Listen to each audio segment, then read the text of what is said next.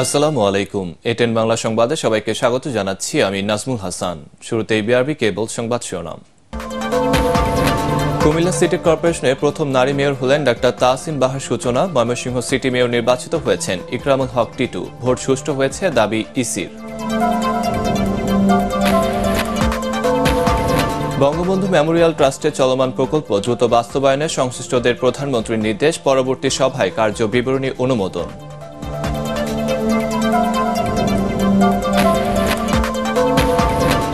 আবার ভাঙল জাতীয় পার্টি। রওশন এরশাদ দলের একাংশের চেয়ারম্যান কাজী ফিরোজ রশিদ নির্বাহী চেয়ারম্যান ও মহাসচিব কাজী মামুনুর রশিদ।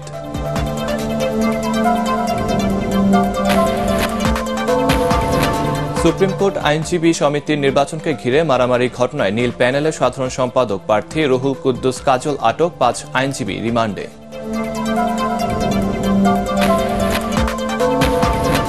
এবং যে কোনো মূল্যে ভবন নির্মাণ সম্পর্কিত আইন ও বিধি মানাতে মালিকদের বাধ্য করা হবে হুঁশিয়ারি দুর্যোগ ও ত্রাণ প্রতিমন্ত্রীর। বাড়ানো হবে ফায়ার সার্ভিসের সক্ষমতা।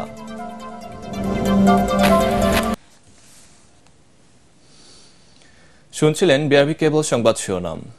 এবার বিস্তারিত সংবাদ। কুমিল্লা সিটি কর্পোরেশনের প্রথম নারী মেয়র হলেন ডক্টর তাহসিন বাহার সূচনা। আর ময়মনসিংহ সিটি কর্পোরেশনে বেসরকারি ফলাফলে মেয়র নির্বাচিত হয়েছেন ইকরামুল হক টিটু। কুমিল্লায় মেয়র পদে উপনির্বাচনে 105টি কেন্দ্রের ফলাফলে ডক্টর তাহসিন বাহার সূচনা বাসপতিকে পেয়েছে 48,890 ভোট।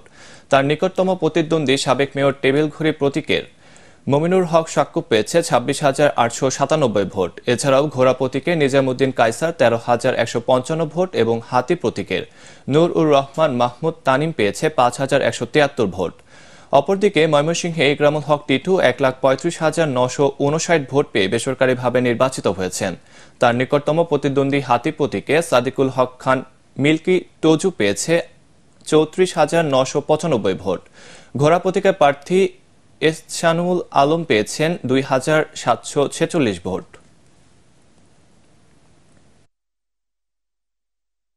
আমি নির্বাচন কমিশনকে ধন্যবাদ জানাই।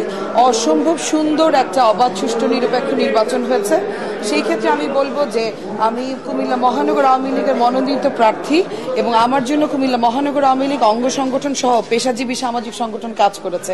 সেই ক্ষেত্রে হয়তো আমার নিজের নামটা অনেক ভালো ইনফ্লুয়েন্স আছে ইনশাল্লাহ। 2041-এর স্মার্ট বাংলাদেশে নগরবাসীর সঙ্গে আমার সম্পর্কটি আত্মার সম্পর্ক। আমি এই বিজয়ের জন্য আবারও তাদেরকে কৃতজ্ঞতা এবং আমার সকল নেতাকর্মীকে এবং শুভাকাঙ্ক্ষী বা যারা আমাকে সমর্থন দিয়েছেন বা যারা আমার জন্য দোয়া আশীর্বাদ করেছেন সকলের প্রতি আন্তরিকভাবে আমি আবারও কৃতজ্ঞতা রইল।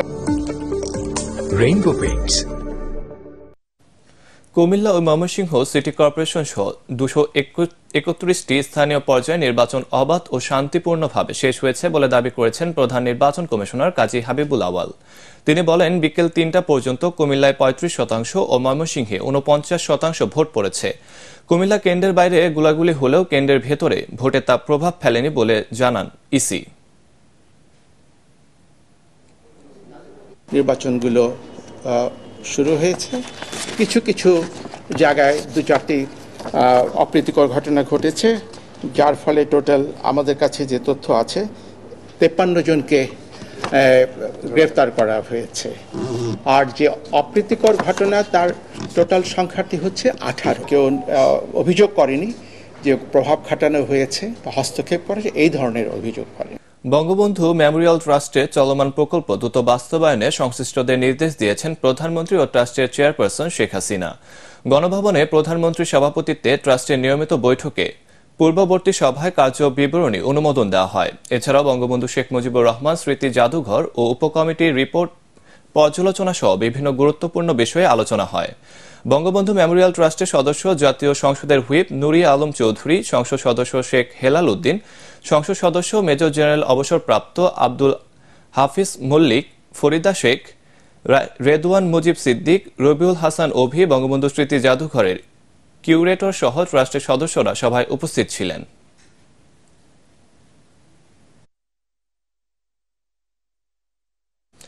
এদিকে প্রধানমন্ত্রী শেখ হাসিনার সাথে সাক্ষাৎ করেছেন দ্য সিক্রেট ডকুমেন্টস অন বঙ্গবন্ধুর প্রকাশনার সাথে জড়িত স্পেশাল ব্রাঞ্চের কর্মকর্তারা। অতিরিক্ত আইজিপি মাহবুব হোসেনের নেতৃত্বে স্পেশাল ব্রাঞ্চের ২০ জন কর্মকর্তা গণভবনে দেখা করে প্রধানমন্ত্রীর হাতে বইটি তুলে দেন। এ সময় সংশ্লিষ্টদের মেধা ও অক্লান্ত পরিশ্রমের প্রশংসা করেন প্রধানমন্ত্রী। বঙ্গবন্ধুর উপর পাকিস্তানি গোয়েন্দা সংস্থার রিপোর্টগুলো নিয়ে সিক্রেট ডকুমেন্ট প্রকাশিত হয়েছে। ১০ বছর আগে এর প্রকাশনার কাজ শুরু হয়ে এবছর শেষ হয়। বঙ্গবন্ধুর স্মৃতি জাদুঘরের সমন্বয়কারী ও কিউরেটর নজরুল ইসলাম খান এ সময় উপস্থিত ছিলেন। বইটি প্রকাশনা করেছেন হাক্কানি পাবলিশার্স। রাজনৈতিক উদ্দেশ্যে অন্যায়ভাবে কাউকে গ্রেফতার করা হয়নি বলে জানিয়েছেন স্বরাষ্ট্রমন্ত্রী আসাদুজ্জামান খান। তিনি বলেন, রাজবন্দী কেউ নেই। পুলিশ হত্যাসহ যারা প্রধান বিচারপতির বাসভবনে হামলা চালিয়েছিল তাদেরই গ্রেফতার করা হয়েছে। পুলিশ মেমোরিয়াল ডে ২০২৪ উপলক্ষে আয়োজিত অনুষ্ঠান শেষে সাংবাদিকদের প্রশ্নের জবাবে এসব কথা বলেন স্বরাষ্ট্রমন্ত্রী। মনির হোসেন তপু রিপোর্ট। দ্বাদশ সংসদ নির্বাচন নিয়ে দেয়া চূড়ান্ত প্রতিবেদনে বিরোধী দলের প্রতি দমন নিপীড়ন সহ মানবাধিকার লঙ্ঘনের বিষয়ে উদ্বেগ জানায় ইউরোপীয় ইউনিয়ন। এ বিষয়ে সাংবাদিকরা জানতে চাইলে স্বরাষ্ট্রমন্ত্রী বলেন, বিএনপি বিদেশি বন্ধুদের কাছে মিথ্যাচার করছে। তিনি আরও বলেন, কে কি বলল সেটা ভাবার বিষয় নয়, অগ্নি সন্ত্রাসীদের গ্রেফতার করা হয়েছে। কোনো হামলা মামলা আমাদের পুলিশ বাহিনী, আমাদের পলিটিক্যাল বাহিনী করে নেই কেউর উপর, তারাই করেছে। কাজেই তারা করে যদি তারা অপবাদ দেওয়ার চেষ্টা করে, সেইখানে আমরা এই সমস্ত বক্তব্য আমরা প্রত্যাখ্যান করছি। আমরা মনে করি এইগুলি সত্যের অপলাপ। এর আগে মিরপুরে পুলিশ মেমোরিয়ালে বাহিনী নিহত সদস্যদের স্মরণে পুষ্পস্তবক অর্পণ করেন স্বরাষ্ট্রমন্ত্রী। কর্তব্যরত অবস্থায় গত বছর মারা যান পুলিশের ১৩৪ জন সদস্য। আলোচনা অনুষ্ঠানে অন্যান্যের মধ্যে উপস্থিত ছিলেন ২৮ অক্টোবর নিহত পুলিশ কনস্টেবল আমিরুল ইসলামের স্ত্রী ও সন্তান।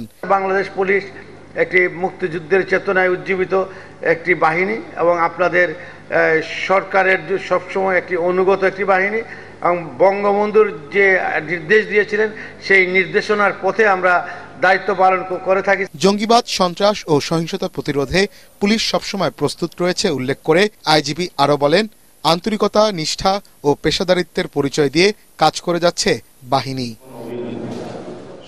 মনির হোসেন তপু, এটিএন বাংলা, ঢাকা। সপ্তমবারের মতো ভাঙল জাতীয় পার্টি। দলের একাংশের চেয়ারম্যান হলেন দলের প্রধান পৃষ্ঠপোষক এরশাদ পত্নী রওশন এরশাদ। নির্বাহী চেয়ারম্যান কাজী ফিরোজ রশিদ ও মহাসচিব নির্বাচিত হয়েছেন কাজী মামুনুর রশিদ। এছাড়া এরশাদ পুত্র সাদ এরশাদকে কো চেয়ারম্যান করা হয়েছে। রাজধানীর ইঞ্জিনিয়ার্স ইনস্টিটিউশনে আয়োজিত জাতীয় সম্মেলন ও কাউন্সিলে তারা নির্বাচিত হন। আরও জানাচ্ছেন হুমায়ুন চিস্তি। হুসেন মোহাম্মদ এরশাদের মৃত্যুর পর জাতীয় পার্টির দ্বিতীয় সম্মেলন, আর এর মধ্যে দিয়ে আনুষ্ঠানিকভাবে আরেকবার ভাঙল দলটি। সারা দেশের জাতীয় পার্টির নেতাকর্মীরা এখন কম বেশি দুভাগে বিভক্ত। রাজধানী সহ সারা দেশ থেকে কয়েক হাজার নেতাকর্মী যোগ দেন রওশন এরশাদের ডাকা সম্মেলনে। রওশন এরশাদ জেল খেটেছেন, ইনশাআল্লাহ আমরা এগিয়ে যাব এই লাঙ্গল ধরে। গুগল ফাঁক কারে বলে? কাদের সাহেব, জাতীয় পার্টি চলবে, মেজরিটি যা বলবে তাই। সম্মেলনে সংহতি জানান কৃষক শ্রমিক জনতা লীগের সভাপতি বঙ্গবীর কাদের সিদ্দিকী, জাতীয় পার্টি জেপির সাধারণ সম্পাদক শেখ শহীদুল ইসলাম ও ইসলামী ফ্রন্টের চেয়ারম্যান এম এ মতিন। দুপুর 12:30টায় আসেন জাতীয় সম্মেলনের সভাপতি রওশন এরশাদ। সম্মেলন অনুষ্ঠিত না হতো জাতীয় পার্টি হারিয়ে যেত, ৪,০০০ নেতা কর্মীকে আমরা হারিয়ে ফেলতাম। বলিবন্ধু এরশাদের জাতীয় পার্টিতে কোনো বিভেদ নাই। পরে গঠনতন্ত্রের সংশোধনীতে চেয়ারম্যানের একক ক্ষমতা বিলুপ্তির পাশাপাশি প্রধান পৃষ্ঠপোষক পদ বাদ দেয়া হয়। জাতীয় পার্টির চেয়ারম্যান পার্টির প্রধান কর্মকর্তা গণ্য হইবেন। সম্মেলন শেষে কণ্ঠভোটে আগামী ৩ বছরের জন্য দলের চেয়ারম্যান, নির্বাহী চেয়ারম্যান ও মহাসচিব নির্বাচিত করেন কাউন্সিলররা। পূর্ণাঙ্গ কমিটি গঠনের জন্য এই ৩ জনকে দায়িত্ব দেয়া হয় কাউন্সিল থেকে। দলের বিভক্তি নিয়ে জাতীয় পার্টিতে যে ধূম্রজাল ছিল, আজ এই সম্মেলনের মাধ্যমে তা স্পষ্ট হলো দলের নেতাকর্মী ও সাধারণ মানুষের মধ্যে। দল প্রতিষ্ঠার পর থেকে এটি সবচেয়ে বড় ভাঙন বলে মনে করছেন জাতীয় পার্টির নেতাকর্মীরা। তবে শেষ পর্যন্ত কাকে মূল জাতীয় পার্টি হিসাবে স্বীকৃতি দেয় নির্বাচন কমিশন, তাই এখন দেখার বিষয়। হুমায়ুন চিস্তি, এটিএন বাংলা, ঢাকা।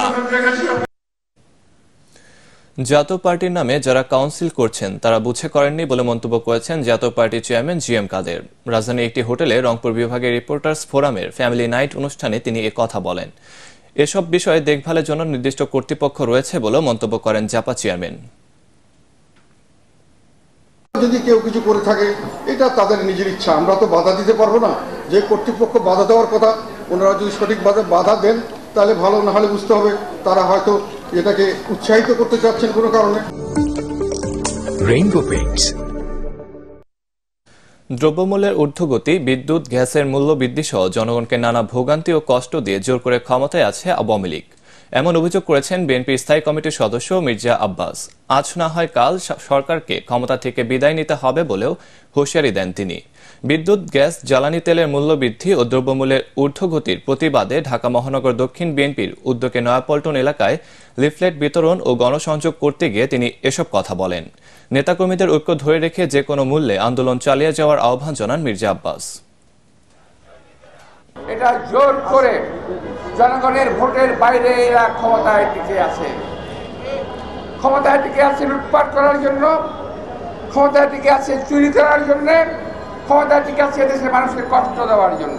আমাদের এই অহিংস আন্দোলন, গণতন্ত্র উদ্ধারের আন্দোলন, ভোটের অধিকার অর্জনের আন্দোলন আমাদের চলবে।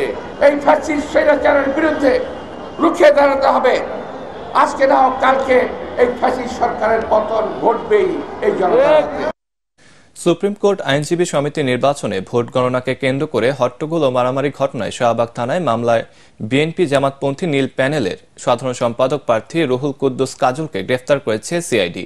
পল্টনে তার চেম্বার থেকে তাকে গ্রেফতার করা হয়। এর আগে অ্যাডভোকেট নাহিদ সুলতানা জুথি, রুহুল কুদ্দুস কাজল সহ ৬০ জনকে আসামি করে মামলা করা হয়। এ ঘটনায় গ্রেফতার ৫ আইনজীবী রিমান্ড মঞ্জুর করেছে আদালত। এদিকে সুপ্রিম কোর্ট আইনজীবী সমিতি ২০২৪-২৫ সালে নির্বাচনের ভোট গণনা চলছে। বিকেল ৩টার দিকে ভোট গণনা শুরু হয়। গণনা শেষে ঘোষণা করা হবে ফলাফল। বিপুল সংখ্যক পুলিশ মোতায়েন করা হয়েছে সুপ্রিম কোর্ট অঙ্গনে। এর আগে ২ দিনব্যাপী নির্বাচনে ভোট গণনাকে কেন্দ্র করে শুক্রবার হট্টগোল ও হাতাহাতির ঘটনায় ভোট গণনা স্থগিত হয়ে যায়। যে কোনো মূল্যে ভবন নির্মাণ সম্পর্কিত আইন ও বিধি মানাতে মালিকদের বাধ্য করা হবে বলে সতর্ক করেছেন দুর্যোগ ব্যবস্থাপনা ও ত্রাণ প্রতিমন্ত্রী মহিবুর রহমান। রাজধানীর এফডিসির এটিএন বাংলা স্টুডিওতে বিতর্ক প্রতিযোগিতায় তিনি জানান, সব ধরনের দুর্ঘটনার কথা মাথায় রেখে ফায়ার সার্ভিসের সক্ষমতা বাড়ানো হয়েছে। এ সময় debate for ডেমোক্রেসির chairman Hasan Ahmed Chowdhury কিরণ দুর্যোগ মোকাবেলায় স্বয়ংসম্পূর্ণতা অর্জনে সরকারি চাকরিতে আলাদা বিসিএস ক্যাডার গড়ে তোলার পাশাপাশি এ খাতে অনিয়মগুলো দূর করার তাগিদ দেন। এমদাদুল্লাহ বাবুর রিপোর্ট। জলবায়ু পরিবর্তনের কারণে প্রতিনিয়ত বাড়ছে প্রাকৃতিক দুর্যোগ। বিভিন্ন সংস্থার হিসেবে দুর্যোগের কারণে বাস্তুচ্যুত হয়েছেন প্রায় ১ কোটি মানুষ। এর সাথে নাগরিক জীবনে নতুন করে যোগ হয়েছে মানব সৃষ্ট নানা দুর্যোগ, দুর্ঘটনা। বাংলাদেশ জলবায়ু পরিবর্তন কৌশল ও কর্মপরিকল্পনা প্রণয়ন করে। দায়িত্বশীলদের অবহেলা এবং জবাবদিহিতার অভাব রয়েছে। এমন প্রেক্ষাপটে আসন্ন দুর্যোগ প্রস্তুতি দিবস নিয়ে সংসদীয় আদলে এই বিতর্ক প্রতিযোগিতার আয়োজন করে ডিবেট ফর ডেমোক্রেসি। কোন সময় কোন দুর্যোগ হবে সেটাও দিনে দিনে খুবই কঠিন হয়ে পড়ছে আমাদের পক্ষে ব্যাপারগুলো বোঝার জন্য। ভয় পাওয়ার কিছু নেই, সরকার সবসময় সাথে রয়েছেন, দুর্যোগ প্রস্তুতি আমাদের থাকছে। এ সময় debate for ডেমোক্রেসির chairman Hasan Ahmed Chowdhury কিরণ রাজধানীর বেইলি রোডের ঘটনায় প্রকৃত দায়ীদের শাস্তির আওতায় আনার দাবি জানান। মাঠ পর্যায়ে টিআর, কাবিকা, খাবিকা এগুলি যাতে পূর্ণাঙ্গভাবে সেগুলি বণ্টিত হয়। দুর্যোগ ব্যবস্থাপনায় পেশাগত উৎকর্ষ বৃদ্ধির জন্য বিসিএস দুর্যোগ ব্যবস্থাপনায় ক্যাডার চালানোর উদ্যোগ গ্রহণ করতে হবে। আজকে ৪৬ জন মানুষ যারা মারা গিয়েছে তাদেরকে তো আমরা ফিরে পাবো না, কিন্তু তাদের কাছে আমাদের বলবার কোনো শক্তি নাই। আমি হাত জোর করে মাপ চেতে চাই, আমরাও আপনাদের মতো ব্যথিত, আমরাও আপনাদের মতো দুঃখিত। স্বজন হারার কান্না যদি আজকে কোনো সংস্থার কানে গিয়ে পৌঁছায় তাহলে কিন্তু আমাদেরকে বের করতে হবে এই যে বেলি রোডের যে অগ্নিকাণ্ডের ঘটনায় ৪৬ জন মানুষ মৃত্যুর জন্য প্রকৃত দায়ী ব্যক্তি কারা। এ সময় বেইলি রোডের দুর্ঘটনাকে আকস্মিক মন্তব্য করে দুর্যোগ প্রতিমন্ত্রী মহিবুর রহমান বলেন, বর্তমানে ২৪ তলা পর্যন্ত আগুন নেভাতে ও উদ্ধারে সক্ষম ফায়ার সার্ভিস। বিভিন্নভাবে আমাদের ফায়ার সার্ভিস থেকে সতর্ক করা হয়েছে, কথা শোনে নাই। শুধু কথা শুনে নাই, আমাকে ফায়ার সার্ভিসের ডিজি বলছে তাকে ধমক দেওয়া হয়েছে, কেন সে ৩ বার বারবার এখানে দেওয়া হচ্ছে, নোটিশ দেওয়া হচ্ছে। কোনো দুর্ঘটনায় আমাদের কাম্য না, কোনো মানুষের মৃত্যুই আমরা প্রত্যাশিত নয়। বিল্ডিং কোডেই নয়, আপনারা অন্তত 8 মাত্রার যে ভূমিকম্প বাংলাদেশে হওয়ার সম্ভাবনা রয়েছে সেটাকে সাউনি করে আপনারা আপনাদের ভিত্তিগুলি তৈরি করেন। যারা মানে না তাদেরকে আইনের মধ্যে নিয়ে আসার দরকার এবং যে কোনো মূল্যে এই আইন মানতে বাধ্য করার সময় এখন এসেছে। প্রতিযোগিতায় গ্রিন ইউনিভার্সিটিকে হারিয়ে কুমিল্লা বিশ্ববিদ্যালয়ের শিক্ষার্থীরা বিজয়ী হয়। ইমদাদুল্লাহ বাবু, ATN বাংলা, ঢাকা। প্রযুক্তির ব্যবহার করে সীমান্তে হত্যা শূন্যের কোঠায় নামিয়ে আনার ঘোষণা দিয়েছে বিজিবি এবং বিএসএফ। রাজধানীর পিলখানায় বিজিবি বিএসএফ মহাপরিচালক পর্যায়ে 54তম সম্মেলনে একথা জানান দুই বাহিনীর প্রধান। সীমান্ত নিরাপত্তা, মাদক চোরাচালান, মানব পাচার প্রতিরোধে একসাথে কাজ করবে বিজিবি বিএসএফ। শৈফুল আলম সুজনের রিপোর্ট। সীমান্তে হত্যা, অবৈধ অনুপ্রবেশ, মাদক ও চোরাচালান প্রতিরোধ সহ দুই দেশের মধ্যে পারস্পরিক সম্পর্ক উন্নয়নে বিজিবি ও বিএসএফ এর মধ্যে মহাপরিচালক পর্যায়ে সম্মেলনের শেষ দিনে যৌথ এ সংবাদ সম্মেলন। এ সময় দুই বাহিনীর মহাপরিচালক বলেন, মাদক ও মানব পাচার রোধে দুই বাহিনী একসাথে কাজ করবে। সীমান্তে হত্যা শূন্যের কোঠায় নামিয়ে আনতে প্রযুক্তির ব্যবহার বাড়ানো হবে বলে জানান বিএসএফ এর মহাপরিচালক Nitin Agarwal.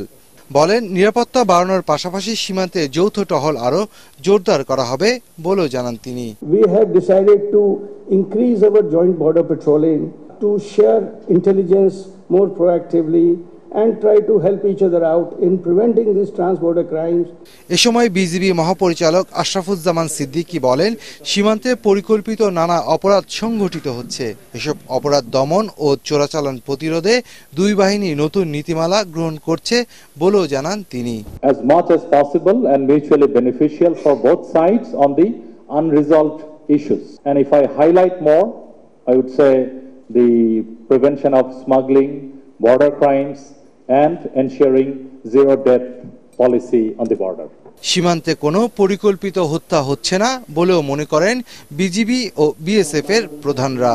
BSF commander Shafiul Alam Sujan, ATN Bangla, Dhaka. চিকিৎসা যখন ব্যবসায় পরিণত হয়ে পড়েছে, তখন আদ্দিন ফাউন্ডেশন ও জাহিদি ফাউন্ডেশন বিনামূল্যে চিকিৎসা সেবা নিয়ে পৌঁছে দিচ্ছেন প্রান্তিক মানুষের দোরগোড়ায়। ঝিনাইদহের হরিণাকুণ্ডতে সারাদিন রোগীদের ফ্রি মেডিকেল ক্যাম্প চিকিৎসা দেন সুনামধন্য ডাক্তাররা। চক্ষু শিবির সহ বিভিন্ন রোগের বিনামূল্যে চিকিৎসা সেবা পেয়ে খুশি রোগীরা। ঝিনাইদহ প্রতিনিধি নিজাম জুয়াদ্দার বাবলুর পাঠানো রিপোর্ট জানাচ্ছেন ঐশী গোস্বামী প্রমা। ঝিনাইদহ জেলার হরিণাকুণ্ড উপজেলার পাইলট মাধ্যমিক বিদ্যালয় মাঠে দিনব্যাপী অনুষ্ঠিত হয়ে গেল ফ্রি মেডিকেল ক্যাম্প। এর উদ্বোধন করেন ঝিনাইদহ 2 আসনের এমপি নাসের শাহরিয়ার জাহিদি মহুল। উপস্থিত ছিলেন আদ্দিন ফাউন্ডেশনের নির্বাহী পরিচালক doctor Sheikh Mohiuddin, Sakina medical college হাসপাতালের গাইনি বিশেষজ্ঞ ডাক্তার হাসানুজ্জামান ও হরিণাকুণ্ড উপজেলার নির্বাহী কর্মকর্তা আক্তার হোসেন। এদিন ক্যাম্পে চক্ষু, গাইনি, হার্ট, ডায়াবেটিক সহ বিভিন্ন রোগের জন্য 24 জন ডাক্তার চিকিৎসা দেন। আদ্দিন ও জাহিদি ফাউন্ডেশনের এমন মহতি উদ্যোগের প্রশংসা করেন স্থানীয়রা। ডাক্তার দেখাতে এসেছি ফ্রি, কারণ বাইরে দেখাতে হলে অনেক টাকা লাগতো, যার জন্য আমাদের খুব উপকার হয়েছে, ভালো হয়েছে আর কি। ফ্রি ডাক্তার আসছে, বাইরে বা ডাক্তার আসছে, আমরা ফ্রি দেখানোর জন্য এখানে আইছি। ভাইটাল সাইনগুলো দেখার পরে আমরা সেই অনুযায়ী তাদের যে চিকিৎসা প্রয়োজন ওই রকম ডাক্তারের কাছে আমরা এখান থেকে পাশের রুমে পাঠিয়ে দিচ্ছি। গ্রামের মানুষের চিকিৎসা সেবার কথা চিন্তা করেই এমন উদ্যোগ গ্রহণ করা হয়েছে। আগামীতে এই ধরনের ফ্রি মেডিকেল ক্যাম্পের আয়োজন আরো বড় পরিসরে করা হবে বলে জানালেন আয়োজকরা। গ্রামের সাধারণ মানুষের সাথে সম্পৃক্ত ঘটানোর জন্যই এই ক্যাম্পগুলো করা। আস্তে আস্তে মানুষ সচেতন হয়ে যাবে, তখন মানুষ চলে যাবে। আবার গ্রামে কিছু সেবা দেওয়া যায় এবং সেই গ্রামের মানুষদেরকে সেবাতে উৎসাহিত করা। আমরা মিলে হরিণাকুণ্ড অঞ্চলে মানুষের জন্য এই ধরনের ক্যাম্প করে স্ক্রিনিং করে যাদেরকে আরো উচ্চতর চিকিৎসা লাগবে তাদের জন্য আমরা আদ্দিন হাসপাতালের সাথে জাহিদি ফাউন্ডেশন একটা বিশেষ অ্যারেঞ্জমেন্ট করবে। দিনব্যাপী ফ্রি মেডিকেল ক্যাম্পে 24 জন বিশেষজ্ঞ ডাক্তার প্রায় 2000 রোগীকে চিকিৎসা সেবা প্রদান করেন। Pure report, ATN Bangla. এবার আন্তর্জাতিক সংবাদ।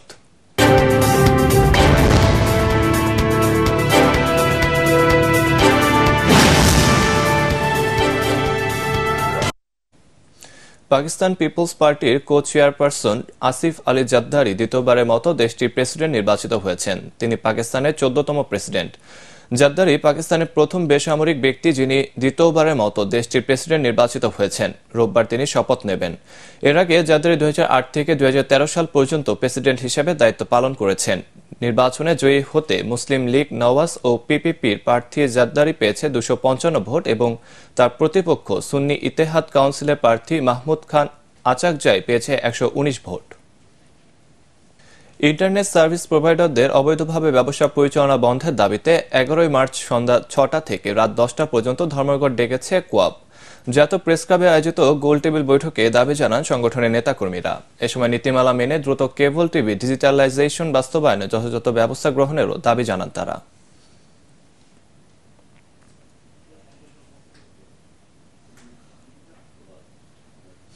এবার পার্টেক্স খেলার খবর।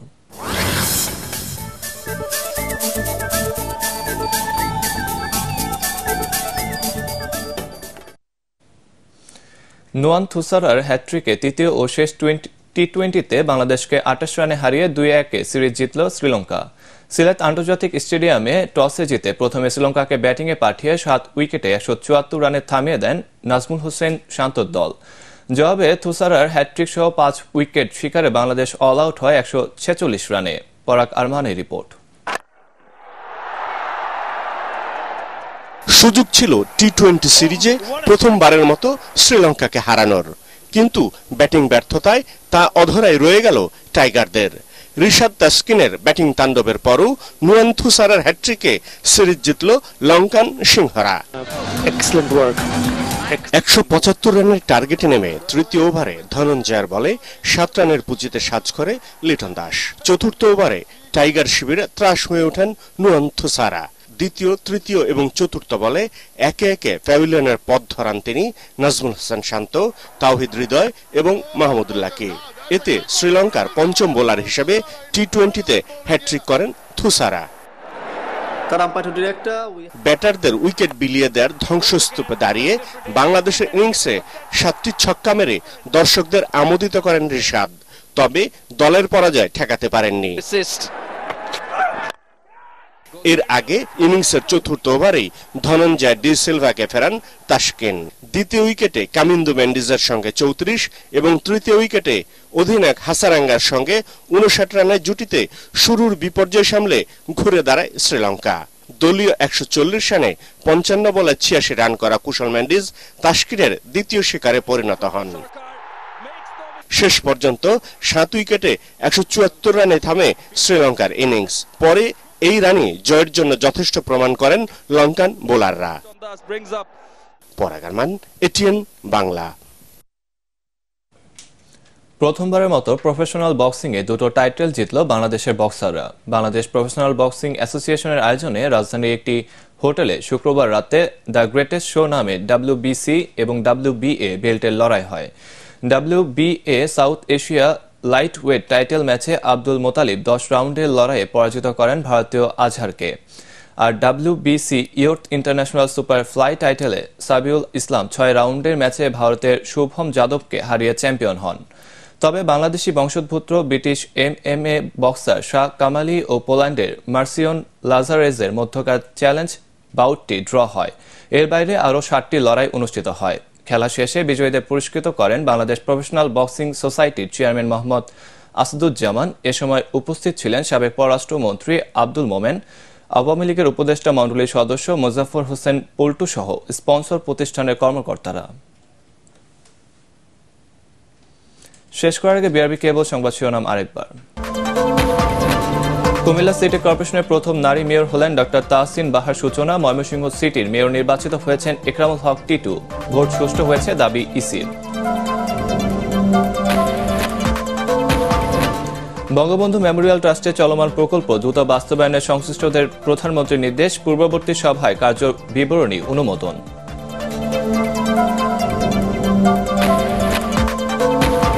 আবারও ভাঙল জাতীয় পার্টি। রওশন এরশাদ দলের একাংশের চেয়ারম্যান, কাজী ফিরোজ রশিদ নির্বাহী চেয়ারম্যান ও মহাসচিব কাজী মামুনুর রশিদ।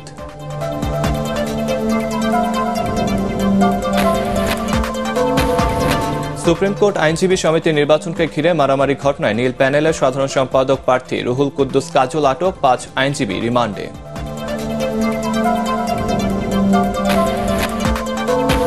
এবং যে কোনো মূল্যে ভবন নির্মাণ সম্পর্কিত আইন ও বিধি মানাতে মালিকদের বাধ্য করা হবে। হুঁশিয়ারি দুর্যোগ ও ত্রাণ প্রতিমন্ত্রীর, বাড়ানো হবে ফায়ার সার্ভিসের সক্ষমতা।